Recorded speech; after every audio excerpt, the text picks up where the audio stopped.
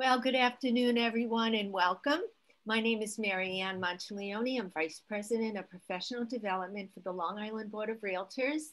And welcome on this beautiful spring day, which is a perfect setting for our very, very special guest who we've been chatting with. All right. We have Rose Nisker, who is a co-author of the app Calm that we've all come to know. And I'd like to formally introduce Rose. And if you don't mind, I'm going to read it. Okay. Rose Nisker is a mindfulness producer at the Calm app. As the daughter of a pioneering teacher in the mindfulness movement, she grew up steeped in the concepts and meditation practices that are now taught in schools, corporations, hospitals, and government agencies around the world. She completed her first silent meditation retreat at the age of 13 and has accumulated over 200 days of intensive retreat time. Rose holds a mindfulness meditation teacher training certificate through the Greater Good Science Center of UC Berkeley and teaching certificate in mindfulness-based stress reduction through Brown University Mindfulness Center. She teaches workshops and classes online and throughout the San Francisco Bay Area, sharing her passion for our innate capacity to experience our lives more fully, one moment at a time. So welcome, Rose. Thank you so much, Mary Ann, for that warm welcome and for organizing this. And hello to all of you. As Mary Ann mentioned, my name is Rose Nisker, and I'm a mindfulness producer at the Calm app. And we're a mental wellness app with tools for sleep and meditation programs and music. So feel free to check that out anytime if you're curious. And also, as Mary Ann mentioned, I've been studying and teaching mindfulness meditation for many years now, and I'm so happy to be here today with all of you to talk a bit about mindfulness and share some tools that I hope you will find useful, especially during these stressful times, but really all the times. And indeed, it has been particularly stressful for so many of us now for quite some time with everything that's been going on. And I know for those of you in the real estate profession, there's been a lot of unique challenges. I mean, just such a huge level of change in how you do your work, learning so many new tools, shifting all your transactions online. And I imagine dealing with extra anxious buyers and sellers more than usual. And that's not even to mention all of the changes outside of work that you might be dealing with. Kids at home, extra worry about health and loved ones. So it's a lot, and it's good to acknowledge that every once in a while. You know, hey, I've been dealing with a lot this year. There's been a lot of challenges. Maybe that's why I felt so stressed. So taking that can be a little relief. Oh yeah, that reminder of everything that's been going on. So today I want to talk a little bit about how to navigate this kind of stress and hopefully bring a bit more calm and focus into your everyday life. And we'll do also a guided meditation practice at the end of the session, but nothing fancy or very easy, down to earth. And we'll also have a little time for questions. So if anything comes up, feel free to jot it down and then you can ask in a bit. But to start, I just want to talk a bit about mindfulness in general. The word is floating around a lot these days. I know in my work at the Calm app, we've seen thousands and thousands of people turning to mindfulness meditation to help deal with these times. And even before 2020 hit us in the face, even before that time, mindfulness had kind of it had been in the news. It had kind of become a bit of a buzzword. Celebrities talk about it. And now it is really being taught in so many different sectors, in schools and hospitals and companies around the world at this point. And for good reason. There's also, just been more and more scientific evidence pointing to the many mental and physical benefits of mindfulness practice. So just in the past, I think, decade or so of research, just to mention a few, it's been shown to lower blood pressure, help relieve stress, increase focus, reduce chronic pain and heart disease, and improve sleep. So sounds pretty good, right? Where do we sign up? But the question might remain for some of us, what do we mean when we say mindfulness? What the heck is mindfulness anyway? And to start, I just want to give a few examples of what mindfulness isn't. So I think some of you may have had this experience before where you're driving home and you arrive and you realize you had been so lost in thought that you don't remember anything from the ride home. Or, you start eating some chips and suddenly there's an empty bag in your hands and you feel like you didn't even really experience the eating of the chips. So that's in some sense the opposite of mindfulness. That's mindlessness. And we can be very functional in that state, but it's like we're kind of on autopilot and our minds are just wandering along and we aren't really aware of what's happening in our moment-to-moment life experience. So if that's happened to you, you are certainly not alone. And in fact, it's such a common state that there have been several studies about it.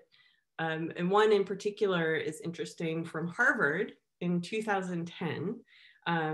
Researchers there found that humans spend approximately 47% of their waking hours thinking about something other than what they're doing. So it's like half of our waking hours thinking about something else. So right now I want to just do a little experiment. We'll check this out for ourselves. You can even close your eyes if you'd like, just briefly. And just notice where your mind is right now, or where it has been for the last minute or so. I won't take it personally if it wasn't completely present for what I've been saying. Maybe you were thinking about a conversation from earlier today, or planning what needs to get done later. Just get curious and check it out. What's been occupying your mind for this last little period of time?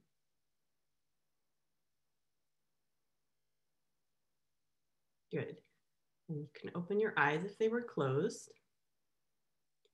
So, as you can probably see in your own mind, we do indeed spend a lot of time contemplating events that happened in the past, or what might happen in the future, or things that may never have happened at all, or never will happen. And there's something to be said for daydreaming, and that's a great creative part of being human as well. But if we start getting into that habit, here is the kicker that is from the same study at Harvard. So that same study that showed how often our minds wander, that study also showed that mind wandering typically makes us less happy. So even if the subjects were thinking about a fantasy vacation or a wonderful meal or something pleasant, just a simple fact that their minds were thinking about something other than what they were doing, that in itself lowered levels of well-being and happiness. So these Harvard researchers wrote this a little summary of this study. So interesting. They said, mind wandering is an excellent predictor of people's happiness. How often our minds leave the present is a better predictor of our happiness than the activities in which we are engaged. So there it is. What we're doing is, in some sense, less important to our happiness and well-being than how we're doing it, how present we are with it. So this is where mindfulness comes in. It's kind of the mindfulness to the rescue in this case. With mindfulness practice, both meditation and bringing the training from meditation out into the world, we start to develop the ability to bring our attention back to the present moment, to be more present for what we're doing, to become aware of our thoughts, our feelings, our surrounding environment. So in some sense, mindfulness is helping us wake up from the autopilot mode where our thoughts are just sweeping us along on this endless current, and where we really become kind of habitually disconnected from our lives. So we'll do another little thought experiment here. Think about a time when you were watching a really engaging movie, or maybe the 15th episode of a Netflix show that you've been watching in one sitting, as the case may be these days. And you're right there with the protagonist. Maybe it's a thriller and they're about to turn the corner and meet the villain, and you're totally absorbed in the feelings of fear and anticipation, and your nervous system might be activated. But then at some point, your phone vibrates or the dog barks, and suddenly you're just back on your couch and you disengage from all of the reactions and the drama that you were so absorbed in just a moment before. And that's in some sense similar to how we experience our lives. We're so engrossed in our own movies, the movies of our mind, our, the stories and thoughts and fears and these kind of ruminations. And we often go for long stretches of time without being able to disengage from our movie. And kind of the older school example of this would be, of course, in the movie theater, and you're watching the movie super engaged with all the drama, and then you turn around and see the projector. So that's in some sense what we're doing with mindfulness, is not just bringing our attention to the present moment, but we're getting some space and perspective from these thought patterns and reactions that often keep us stuck in states of stress or anxiety, these ruminations. And by developing this mindful awareness, this looking back at the projector and getting some perspective, we're less likely to just play out these old habits of thinking and living. So really opening up this new kind of freedom in our lives. But this is not to say, once we become more mindful or present with our experience, that everything's going to be great. Part of this is also cultivating an ability to notice and be present with unpleasant thoughts and experiences as well. So we'll try something again right now. And like I said, we'll do a longer meditation practice, but just for a moment here, close your eyes again if you'd like, and just take a few deep breaths, inhaling and exhaling. Maybe feeling your feet on the floor or the support of the chair underneath you.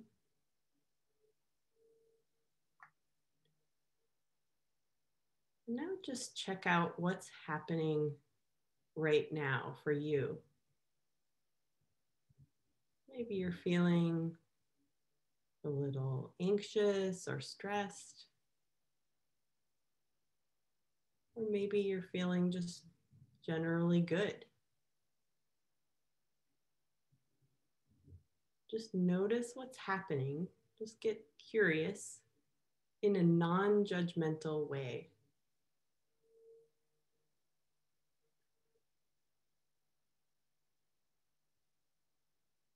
Good. So open your eyes again if they were closed.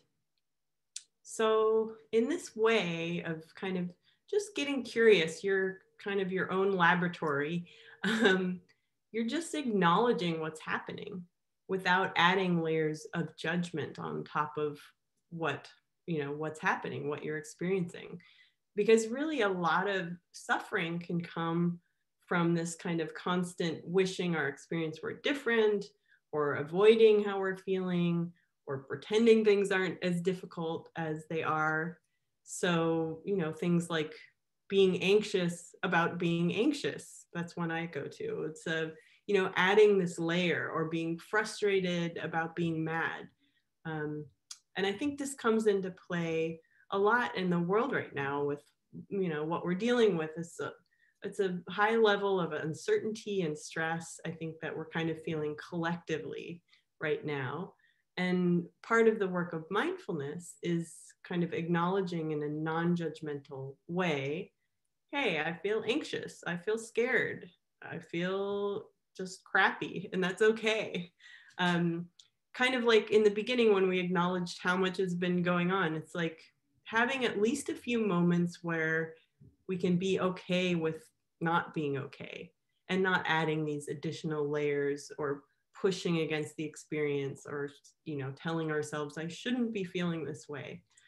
And in that, it's kind of counterintuitive, but just by acknowledging it and kind of like, okay, this is what's happening, that in itself can create a bit more ease with how we're experiencing these challenging moments. So all of that said, I want to get to our meditation practice and have some time for questions. So we're going to do this meditation practice exercise very low key. We're not trying to think of anything in particular, or clear our minds, or be a certain way, or feel a certain thing. Get enough of that, as we've seen, just through talking through mindfulness. I think that's really go-to, is trying to be and do and something different than what is actually happening. So in this practice, we're just going to explore, really start to develop that ability to be present and notice what's happening in our experience. Your minds will probably wander, and that's totally normal. We'll be using the breath and the body to anchor ourselves in the moment, and just get curious and, approach this with some kindness towards yourself and an openness to exploring whatever you might be experiencing in this moment. So to start, you can find any position that's comfortable for you. You can sit on a chair, you can sit on the floor if that's more comfortable. And just closing your eyes and starting to settle into the body. The body is a great way to come back to the present moment, interrupt our thought patterns. So feeling any points of contact with the chair or the floor. Maybe you feel the soles of the feet on the floor, or the support of the chair beneath you. Maybe you feel kind of the gentle pull of gravity on the lower body as you settle in here. And now taking a few deeper breaths, inhaling, feeling your body expand with fresh oxygen, and exhaling, settling in right here, right now.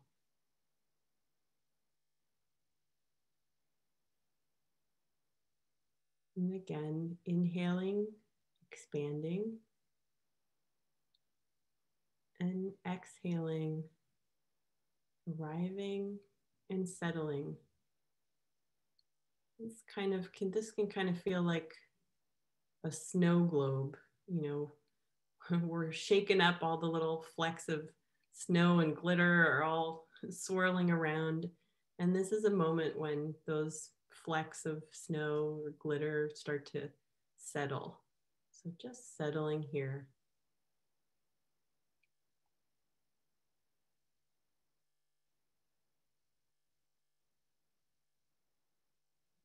Now scanning through the body, noticing if there's any areas of extra tension, gently softening if possible.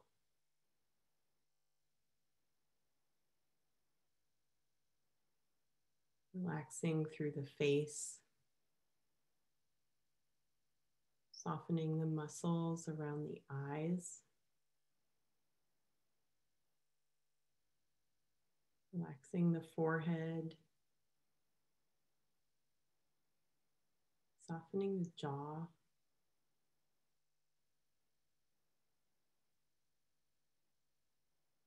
letting the shoulders feel heavy, relaxing the belly, and letting the hands just rest gently.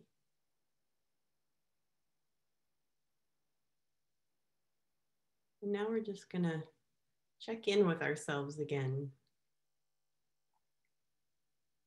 noticing our mood or any thoughts or emotions that are present, or even body sensations.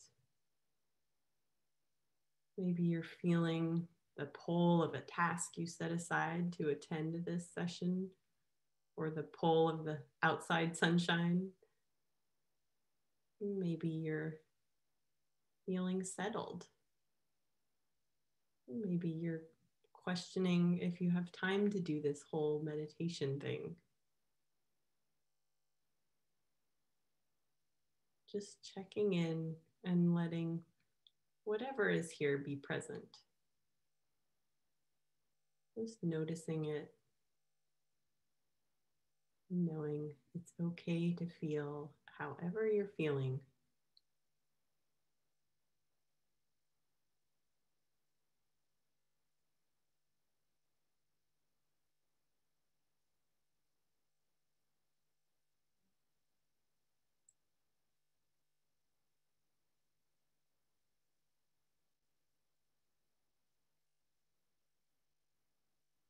Now gently shifting the attention to the feeling of the breath.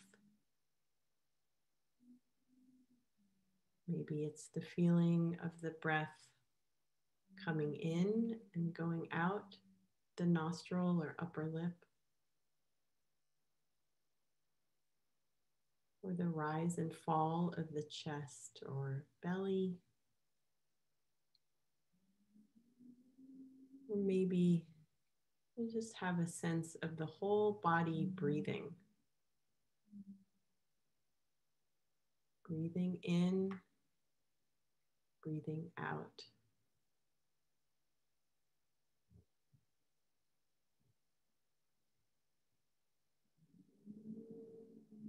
If the mind wanders, no problem. That's the nature of the mind. Just acknowledging that it's wandered, and gently bringing your attention back to the breath.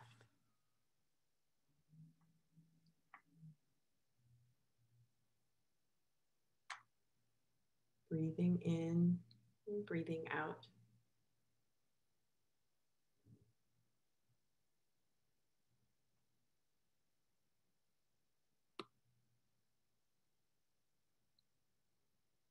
See if you can notice the very beginning of each inhale, and then follow the breath all the way through to the end of each exhale.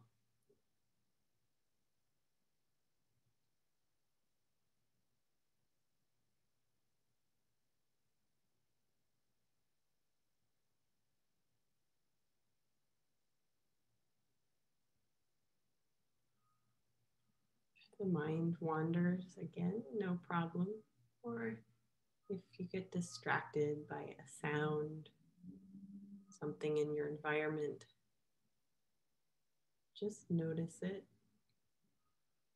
and come back to the feeling of the breath or the feeling of the body seated here.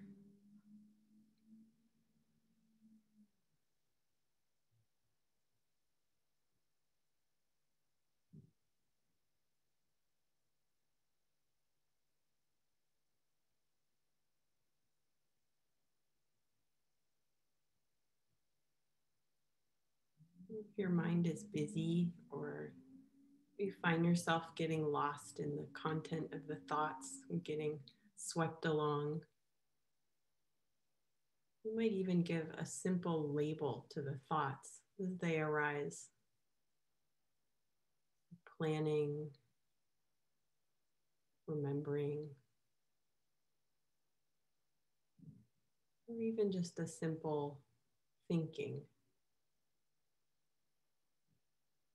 Not worrying about the content, just acknowledging the thinking without getting carried away.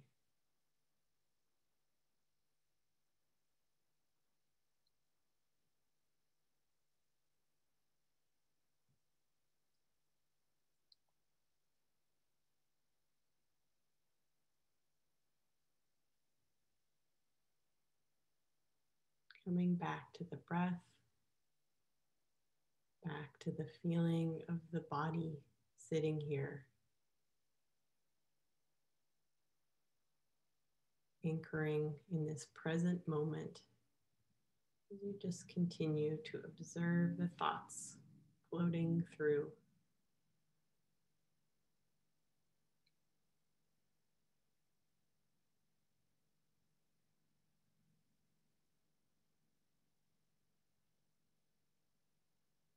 Breath coming in, breath going out.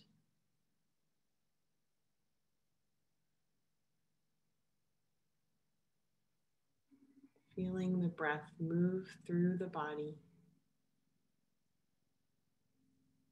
Letting the breath breathe you.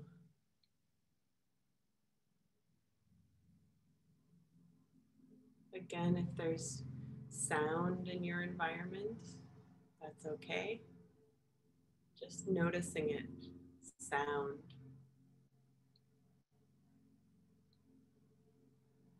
And as this practice comes to a close, you can take a moment to appreciate that we've taken the time for this today. Just taken this time to explore our moment-to-moment experience.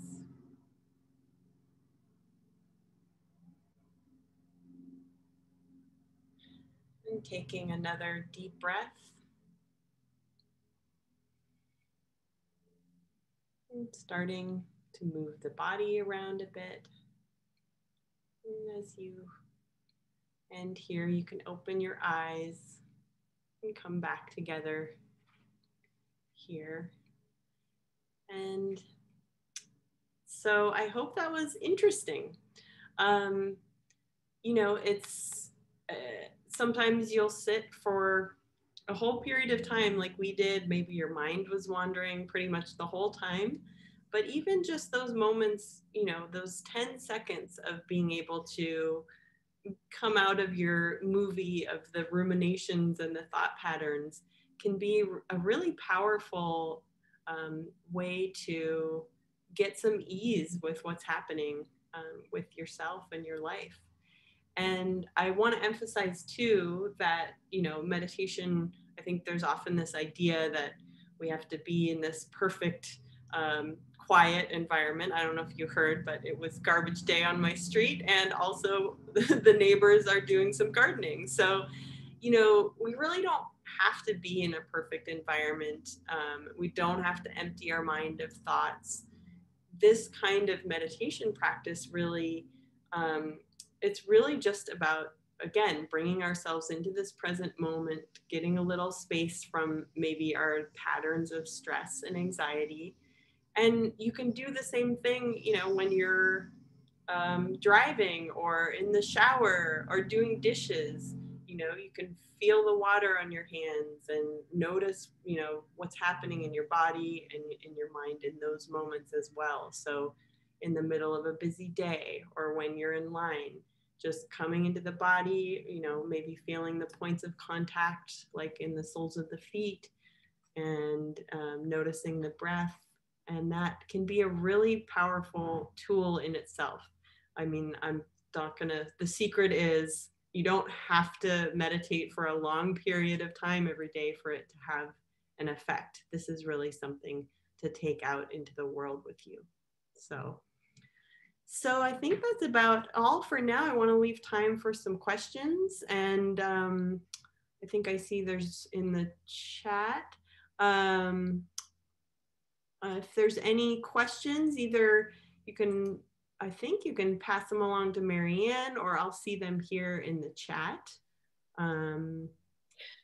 Yes, hi Rose, it's Marianne. Hi, Marianne. We have some comments, one from Jessica, very nice, thank you. So Jessica really wanted to put that in the chat, and thank you. And also Michelle, thank you, I needed that. And that was wonderful. So we're having all these comments. Roy is asking a question, do you also do yoga? I find that it complements meditation. Also try meditating with bare feet touching the ground. It adds a new dimension. Yes, fantastic comment, Roy. I think that's a great thing. You know, anything that's kind of tactile, and yoga as well, anything that helps us get into our body can help, you know, bring us into the present moment and get a little more ease with what's happening. There's also, you can also do something which can be helpful to bring yourself into the moment, which is just noticing what you see, what you feel, what you hear, what you taste, what you smell. That's another little technique to be like, okay, you know, if you're really getting lost in a thought pattern or, you know, anxiety, that can be a really nice way to just take a moment and come back to what's happening right now. So we also have from Linda, how do we get your recorded voice to practice this more? Oh, well, let's see. Well, this was recorded, so hopefully there wasn't too much background noise with what's happening on my block here today. But, you know, I have some recordings, nothing that's really available publicly, but I'd be happy to send along meditations to anyone here. If you just message me, you can get my email from Marianne. And then, of course, the Calm app as well has our main teacher there is Tamara Levitt. So her voice is also quite nice for meditation. I'm putting now in under Linda answering her question. Let me come on camera. Okay. Hi. I wanted to let everyone know that on lirealtor.com/COVID, we have all of our recorded webinars, and Rose has been gracious enough to allow us to record this, and we will have that up there for all of our members. So it's on lirealtor.com/COVID, and you scroll all the way to the bottom, and all of our recorded webinars are there. Every Wednesday webinar is there, and Rose, this recorded webinar will be there in about a day. So for anyone who wants to listen again. I do have a question. The profile of the realtor is very, very hectic. You know, the work-life balance is always a challenge. The cell phone, the email, the drop everything, the run to the appointment, the pressure of if I don't go, you know, could that have been a sale? So, you know, do you have any suggestions if they don't take this, you know, 8 minutes, whatever that was, 5 minutes, you know, how to kind of center again?